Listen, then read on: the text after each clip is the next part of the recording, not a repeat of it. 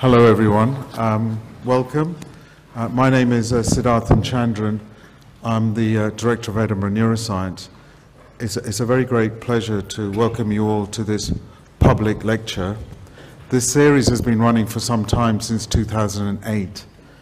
This is the first in-person lecture we've had, obviously, since 2019. The last one was Kathy Sudlow. Some of you may have been here then. It's very fitting that this lecture crowns and ends this year. This year has been phenomenally successful for Edinburgh Neuroscience in many ways. One of those ways is this rather dull exercise that UK government run, which is a measure of research activity and outputs, health and wealth impact, and determines long-term funding for all of the UK higher education institutes. Edinburgh Neuroscience did spectacularly well this year, and to help you think about this, I won't think about it too long. This exercise is called REF.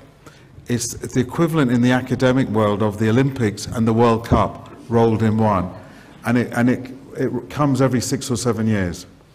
And one of the reasons Edinburgh did so well is because of not only the quality of the research from Edinburgh Neuroscience.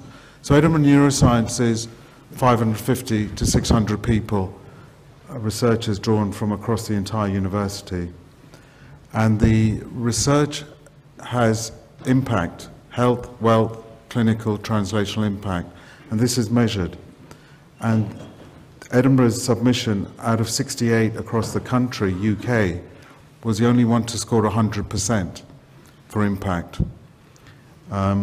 And one of the reasons it's done so well is because of people like Heather Whalley, who I'm delighted to introduce and who's going to give us the lecture today. So Heather is a neuroscientist, and she'll tell you about the use and power of imaging to better understand human behavior, human health, both mental health and other forms of health. Mental health, in terms of research profile, perhaps hasn't had the prominence it requires and deserves. That is changing for many reasons, and Edinburgh is very well placed to contribute to that. We've got some leading researchers from that field in this room. So Heather's going to give us 45 minutes or so, Heather, about your work, which is centered on better understanding of human behavior, as I said, and mental health. There will be time for some questions. Heather's open to that, which is terrific. And then after that, there's some mild wine just outside and downstairs, and you're all very welcome to join us in that. Thank you very much. Heather.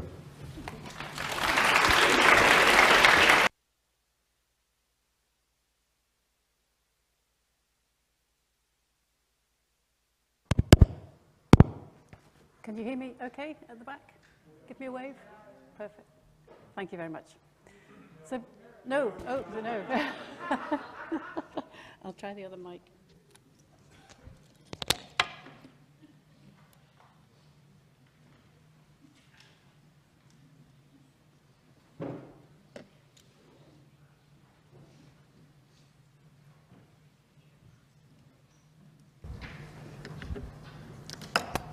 Is that better?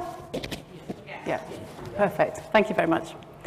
Well, many thanks for the introduction, Siddharthan, and I feel particularly honoured to be invited to give this Christmas lecture. And it's even more of a pleasure to be giving it in the lecture theatre of such historic surroundings.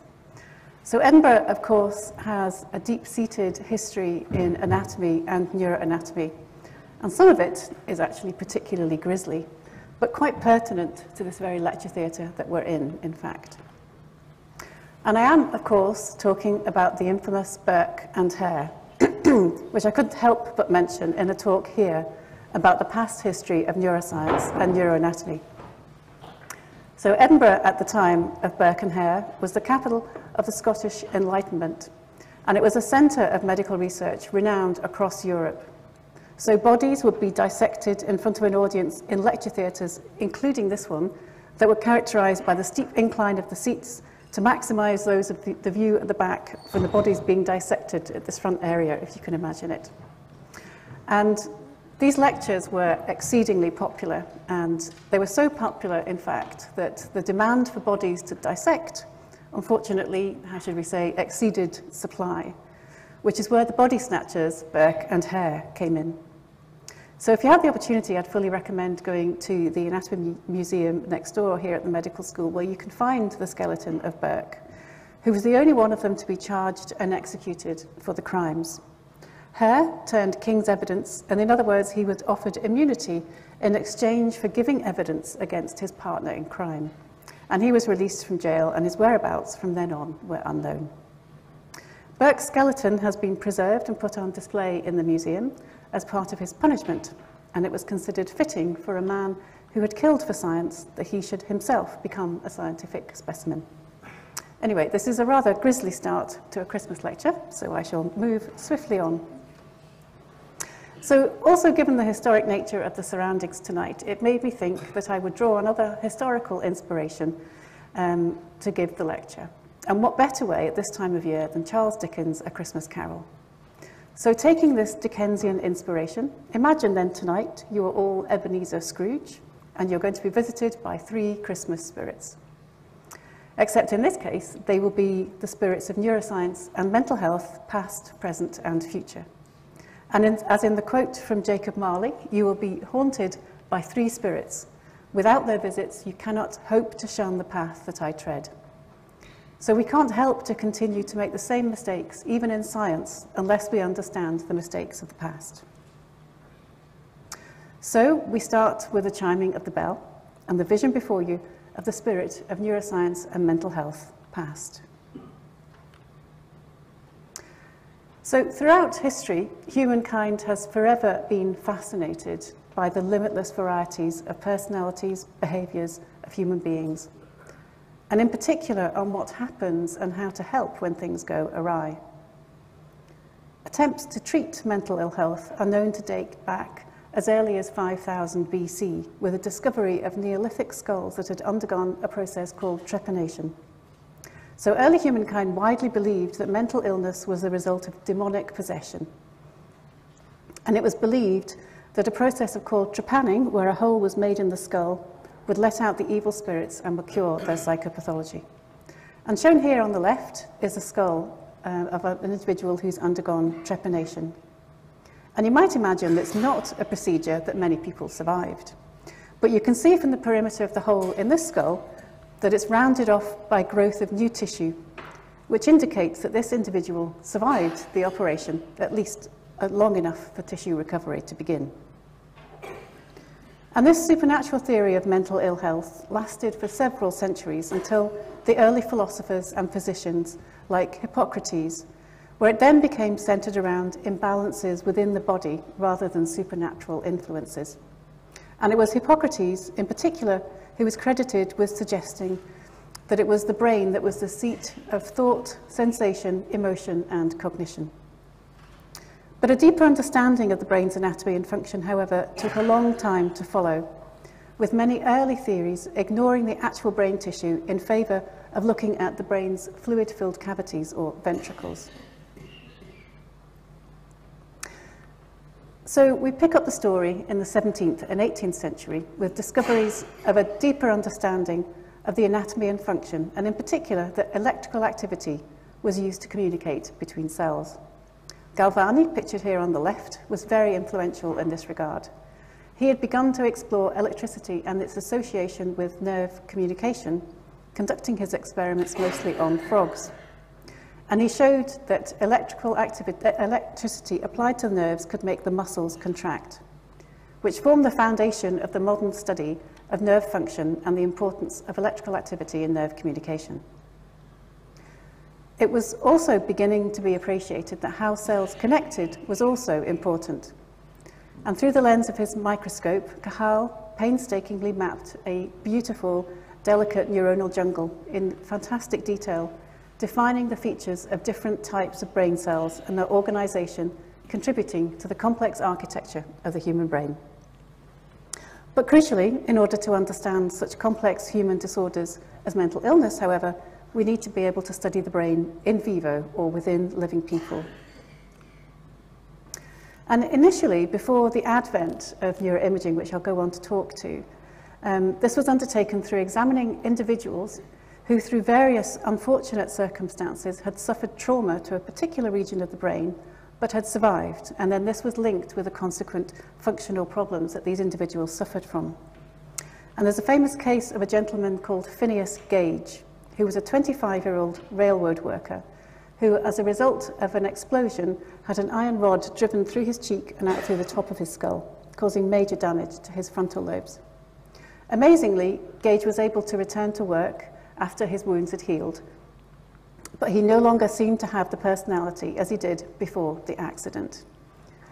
The amiable, soft-spoken Mr. Gage had become irritable, rude, irresponsible, and dishonest, providing early indications that the frontal lobe is involved in emotion and personality. And there's another famous case of a gentleman called H.M., shown on the right, who at the age of 27 years had part of his temporal lobes, called the hippocampus, on both sides, removed surgically to help cure his incapacitating epilepsy. The operation was successful in that it significantly reduced H.M.'s seizures, but it left him with severe memory loss. And H.M.'s general intelligence and language seemed to be preserved, but he completely lost the ability to form new memories, indicating an important link between this structure and memory formation. And actually, once this was realized, the findings were widely publicized so that this operation to remove both hippocampi and both sides of the brain would never be done again. Which moves us on to seeing inside the brain in living people using brain imaging methods. So the very first methods of looking at the brain in vivo while people were alive were rather rudimentary and pretty brutal, to say the least, and definitely not non-invasive. Again, they focused on the ventricles, but rather more in the way of determining if there was a loss of surrounding brain tissue rather than focusing on the ventricles themselves as being the features of interest. Ventriculography, shown here on the slide at the top left, was one of the first of these methods where air was directly injected into one or both of the lateral ventricles of the brain through small holes drilled into the skull under local anesthesia. And as you can imagine, there were significant risks to the patient of this procedure, including bleeding and changes in the pressure of the brain and infection. And this was later followed by a technique called pneumoencephalography, which was another invasive technique that involved injecting air bubbles into the fluids surrounding the spinal cord, a bit like a lumbar puncture. So rather than directly injecting air into the ventricles, it was through the lumbar puncture type procedure. And then the patient was strapped to a rotatable chair. And as the chair rotated, the bubbles moved along the surface of the brain, allowing a series of X-ray images to better distinguish its contours. Again, pretty unpleasant for the patients. And it's often reported that they complained of headaches, which sounds like a massive understatement. And as you can imagine, it was also not possible to scan numerous patients with this method, or indeed scan healthy comparison groups with these types of techniques. So the advent of X-ray computed tomography, CT scans, in the early 1970s made these methods obsolete, quite thankfully. And for those of us who are interested in mental health, in 1976, a seminal CT study was published by our very own Eve Johnston, who was here tonight, and colleagues, showing enlargement of the lateral ventricles in a cohort of patients with chronic schizophrenia compared to matched control subjects.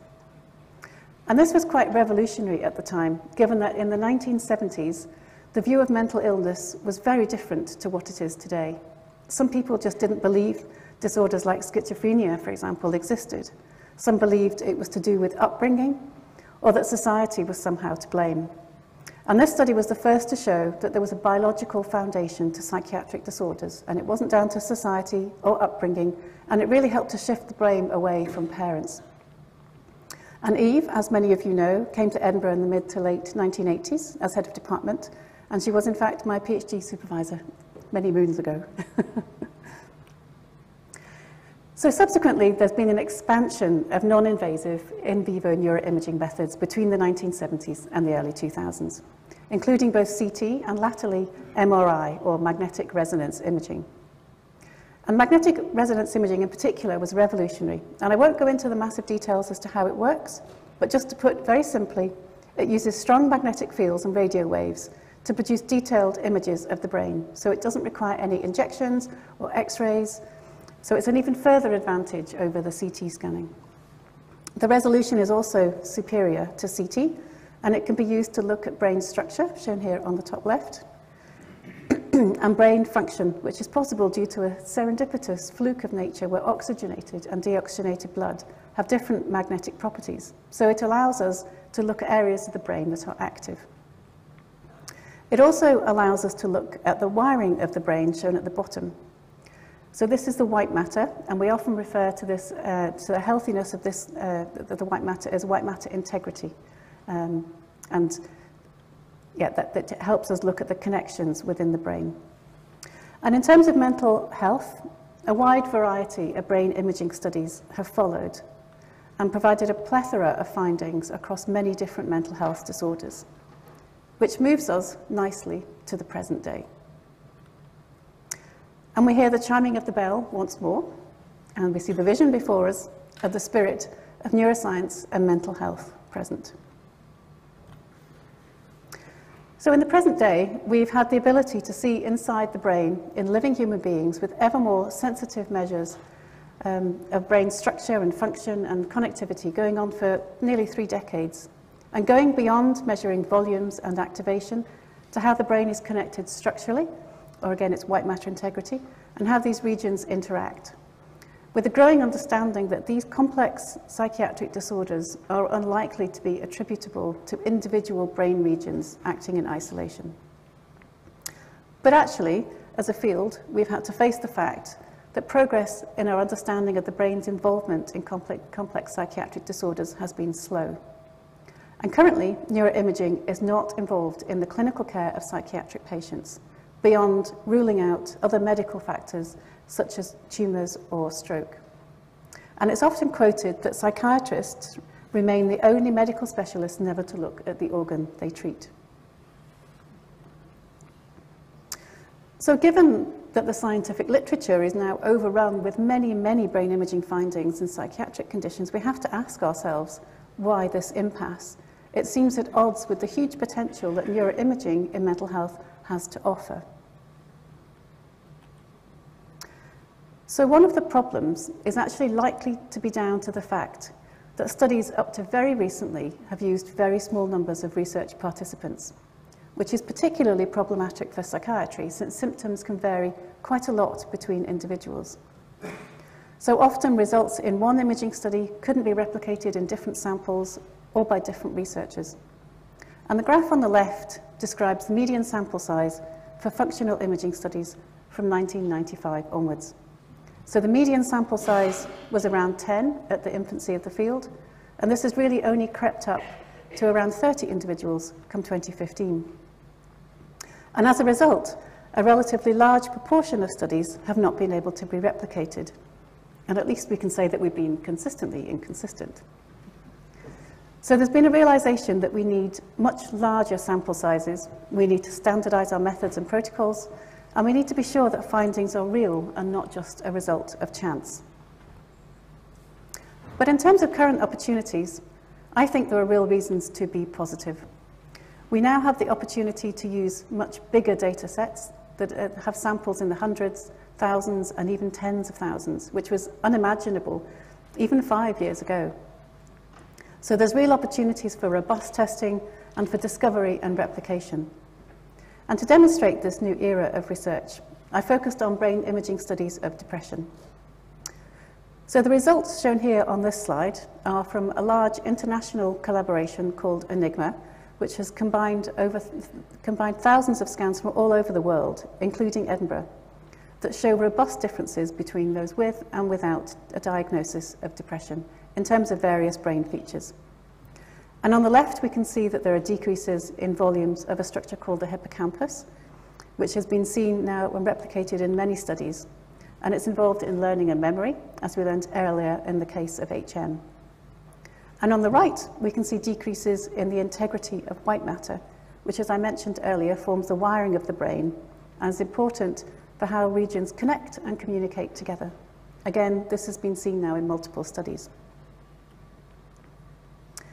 And extending this work from Enigma, our group, many of whom are here tonight, have also looked at differences in white matter of the brain associated with depressive symptom severity in a large study called UK Biobank.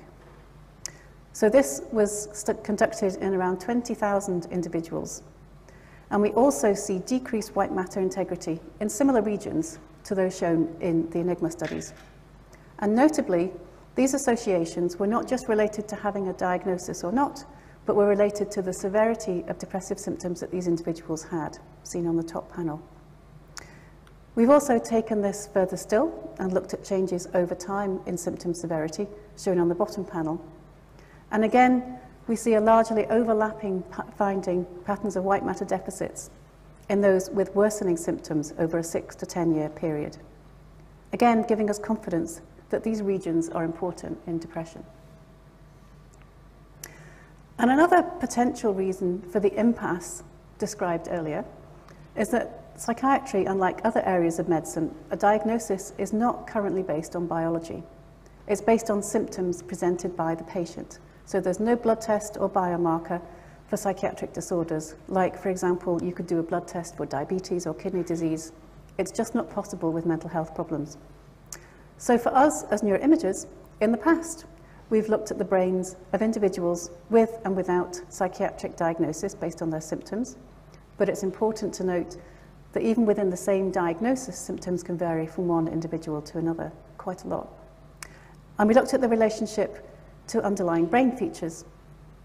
But given that symptoms can vary so much between people, it's hardly surprising, especially given the small numbers of subjects that we had previously, that findings varied so much, and we found inconsistent results. So there's been an increasing realization that, along with increasing sample size, perhaps we should be starting with biology and working towards symptoms, and potentially even in the future, defining diagnoses and prescribing treatments according to an individual's biology. And the next slide demonstrates a few of our own studies that have taken that approach. So some of the key biological features that are known to be important in depression are having an increased genetic risk, inflammation, and the body's response to stress. So here, starting with biological markers, we looked at relationships to various brain features. And we see here links between a person's overall genetic risk for depression and associated changes in white matter integrity in the brain, and showing association between biological markers of inflammation and stress, showing that these are also associated with differences seen in the brain and in some cases seen with different types of symptoms. So these findings are telling us that there are important biological risk factors for depression, and they are indeed associated with brain features, demonstrating the utility of this biologically based approach. So now we're able to become more confident in our findings in these larger samples where we're beginning to see overlapping findings between studies, and we're seeing a little more consistency and potentially some features being based on biology. But what we still don't know is whether these brain changes are a cause or consequence of having a disorder. The age-old chicken and egg conundrum. And there are several ways to begin to look at this, but one way is to ask, when are these brain changes happening? Are they already present before a diagnosis, or are they a result of having long-standing depression over a period of time? And one way we have addressed this is to look in much younger samples of individuals over the time period before the typical onset of disorder, to see if these brain changes can be seen very early on in the disease or even before a diagnosis is made. Which brings us to adolescence as a period that's not only important for the onset of mental health conditions, but is also a critical period of brain maturation, and it's one of my particular focuses of research. So adolescence is defined as the transition between childhood and adulthood. And more often it's viewed these days as spanning between 9 and 25 years, so much wider than just pre and post puberty as it's been viewed in the past. So why is this period of development important? We all know that adolescence is a period of huge physical, social, cognitive and emotional change, and importantly, as I mentioned, changes to the brain. But it's also associated with the onset of many major psychiatric disorders shown on this slide that all emerge over this period. So 1 in 5 adolescents will have a mental illness that will persist until adulthood. And in terms of depression, we know that more than half of affected adults have their first episode of illness during adolescence. So studies are strongly suggesting that this is a critically sensitive window for the development of lifelong mental health. And we actually have a long history in Edinburgh of conducting studies of adolescent mental health. And we're currently actively recruiting young people and adults for a large study across Scotland called Generation Scotland. And if any of you would like to be involved, an adult or young person, anybody 12 years or older, or know of somebody who might like to take part, we would love to hear from you. And there should be some flyers around downstairs next to the mulled wine. But to continue the theme of timing of brain changes, in one of our recent studies over adolescents, we asked the question of whether the brain changes in young people before the typical ages of onset with depressive symptoms are similar to those with existing illness. So 9 to 10 years is a young time, usually prior to the diagnosis of depression. And we did indeed see some evidence that some of the features in adult depression are present in these much younger samples in relation to the levels of depression, not thus the diagnosis. So for example, we see changes in the cortex of the brain and changes also in white matter integrity, shown here on the slide. So the green represents the cortical volume and the blue represents the cortical surface area, and the decreased integrity of the white matter is shown in grey. And I should stress, though, that these are quite small changes. And one of the features of adolescence that I particularly like to focus on is not just looking at early factors of risk, but thinking about this period as a real opportunity for change and mitigation of early risk factors and supporting healthy brain development, altering potentially negative trajectories. So this is taking us on to what might be possible in the future. So we hear the chiming of the bell for the final time, and we see the final vision before us of the spirit of neuroscience and mental health yet to come. But before we get all too dark and bar humbug-like, facing the tombstone of neuroimaging in psychiatry, I think there are real reasons to be optimistic. So we're only beginning this new journey with big data and only just beginning to see the opportunities for neuroscience and mental health. Sample sizes are now sufficient that we can start to apply AI tools for data-led discoveries that haven't been possible before because of the small sample sizes, the computational power had been insufficient, and the AI tools weren't sufficiently mature. And we have a significant opportunity to link to routinely collected clinical data or electronic healthcare records, including brain scans. And this has huge potential if carried out in a sensitive way with ongoing consultation with the public. So it could allow us to link different areas of medicine together, for example. Given that we're beginning to understand the importance of links, for example, between mental health and physical health, I think it will be very important for the future of neuroscience and mental health. And importantly, it's a big asset to Scotland because of how the data is organised here. And with both of these opportunities, we can then begin to think about mechanisms, identifying meaningful subgroups, and with similar biological routes, which paves the way to precision approaches and potentially targeted interventions. So the advent of these new data sources and techniques has come at a time of the realization that I mentioned earlier, that it's unlikely that disorders of mental health are going to be attributable to problems with single brain regions acting in isolation, or what's called the network era. One of these new AI analysis approaches is based on using mathematical tools like graph theory to study the properties of brain networks and connections. And you might be familiar with some of these modeling tools. with some of these modeling tools. So analogies are often made to flight paths of aeroplanes, for example, where hubs are nodes with special importance within a network by virtue of the many diverse connections. In other words, high-volume airports are more important than smaller airfields in facilitating air travel. And it's beginning to be understood that, like the construction of airports or the linking of airports, not all brain regions are created equal. Instead, there are some well-connected hubs or rich clubs that are important for brain function. And we've looked at some of these network features in depression.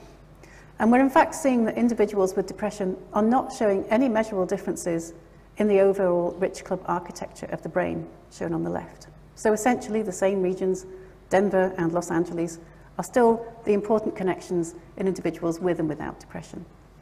But what we are seeing are subtle differences in another graph network property of the brain, shown on the right. And these are those types of measures that relate to how efficiently information is passed between regions. And this is something that we're seeing in our large samples in both of the studies that we've looked at so far. And we're still analysing these results, but these could be important findings in terms of explaining some of the symptoms and cognitive difficulties seen in depression. Another approach to analysing complex data is something called dynamic resting state analysis. So prior to these methods, we only used to be able to measure static functional connectivity at rest. And what I mean by that is essentially a person will lie in the scanner, be asked to rest, remain still, with their eyes open, usually for around 10 minutes or so. And we looked at the signals in the brain, which allowed us to map spontaneous synchronous activity, which showed which brain regions were acting together. But these were summary measures across the whole scanning sequence. And there were no details about how these connections changed over time. Now, however, we have tools to look at the connections in the brain in a much more dynamic way. And we can speak more to how often an individual switches between brain states, capturing more of the waxing and waning of the brain, or coupling or uncoupling of particular brain networks over time, which may represent changes related to mental ill health. And studies in depression are already beginning to show that those with depressive features spend less time in network states that are involved in goal-directed behaviour, for example, than those without depression. And it's my view that these types of techniques of more complex representations of the brain, looking at network architecture and changes in these properties over time, are, with sufficient sample sizes, likely to be important in our understanding of complex behaviours and symptoms that we see in mental ill health. And with these tools and data sets, we can start to ask questions like, what does a normal brain look like for age? How can we define divergence from normative trajectories? So because there are increasingly more and more brain imaging data that's now being shared across the world, researchers are now interested in bringing together all these newly available brain scans to develop normative growth charts for the human brain. So many of you will be familiar with children's growth charts for things like height and weight that have been used now for many years in medicine to track the development of children and spot those who might need some support, investigation, or intervention. So these brain growth charts would be very similar, but instead of height or weight, they would relate to particular brain features. And this might be really important for future neuroscience and mental health research. I think it's a really exciting development, and we'll have to watch this space to see how these tools are taken up and used in the future. But we also need to be aware of representation and inclusion within these types of charts, because most of the research studies are still conducted on a biased selection of individuals, usually healthy, wealthy, and white. So while it's very exciting, it requires careful thought in terms of how we broadly conceptualize typical and atypical development and encompass underrepresented groups into these tools. And one exciting development that could broaden the accessibility of imaging to these types of underrepresented groups is something called a portable, very low field MRI scanner, which are now beginning to become available. So these are portable machines that can be wheeled down a corridor, plugged in and operated by an iPad or tablet. And compared to the setup that you have to have in a hospital-based scanner, this is a real game changer. They're cheaper to run and maintain and are now being trialled across the world in more difficult to access populations. They operate at 60 times lower field strength than hospital-based scanners. So the images themselves, of course, are not quite as detailed as the ones we get from the higher strength scanners, but they're still pretty good, as you can see from the picture, that the brain scans at the top are the lower field and the ones at the bottom are the higher field MRI scanner. And there seems to be a fair amount of optimism that the AI tools that we now have can actually be used to sharpen these images. And in fact, one researcher I spoke to speculated that perhaps in the future, every GP surgery would have one of these very low field scanners. And like being passed on to have a blood test, you would go and have a brain scan done in the next room. And that's not to say that there aren't also exciting future developments of scanners using higher field strength that were also going to be important for research. But these portable scanners, I think, have a real benefit of accessibility. But on the subject of future research, I'd just like to finish with the importance of thinking about whether we're asking the right questions and the importance of widening research to involve participants themselves in the questions that they think are important. Otherwise, we could be missing something really important. And I'd like to just share with you a little example from our research group, and it's about irritable teenagers. So irritability is defined as excitability to annoyance, anger, impatience. And it's potentially an important sign of problems with mood regulation. It's been shown that it can be a risk factor for future mental health problems across a number of mental health diagnoses. And I say can because we really don't know in the field as yet how to define the boundaries of what constitutes normal behaviour. So what's normal irritability, what might be worrisome, we just don't know where that line is. But one way to start to examine this is to look at what's going on in the brain in the irritable state. And so we looked in the literature to see how irritability had been studied previously. And we found that in order to tap into these types of behaviours, researchers had asked adolescents to do things like solve impossible mathematical equations that were just not solvable. Now, that might be very frustrating to some, but we felt that most teenagers would just not engage with it at all. And I'm guessing that no one actually asked the teenagers themselves what made them irritable in their everyday lives. So we wanted to develop something that could be used in the MRI scanner and that was more relevant, valid, contextual, and appealing to teenagers, and ideally didn't involve maths. So we started asking the young people themselves to help us design our study, and we conducted a survey designed by the teenagers themselves, asking other teenagers what makes them irritable, and we got quite a lot of feedback. Some of that's shown here. So you've been planning to tidy your room, and just when you're about to start, your parent tells you to tidy your room. And when the Wi-Fi drops unexpectedly, and I was watching something, and something we can all relate to probably, you're not in a good mood, but you're forced to go to a family event and make awkward conversation. So we were then asked a separate group of young people to rate how irritating they found these scenarios. And we categorised them in ones based on expectations from others and ones based on self-expectations. And we picked the most irritating of each category. So we then asked our research sample, when they were in the MRI scanner, to read and think and imagine that they were experiencing these irritable scenarios while they were having a scan.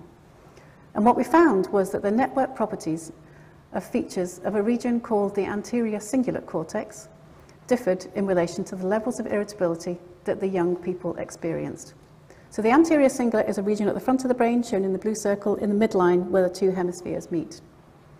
And the young people with low irritability ratings had a network similar to that shown on the left, where the anterior cingulate was part of a strong, widely interconnected network of regions with relatively balanced inputs from many other regions.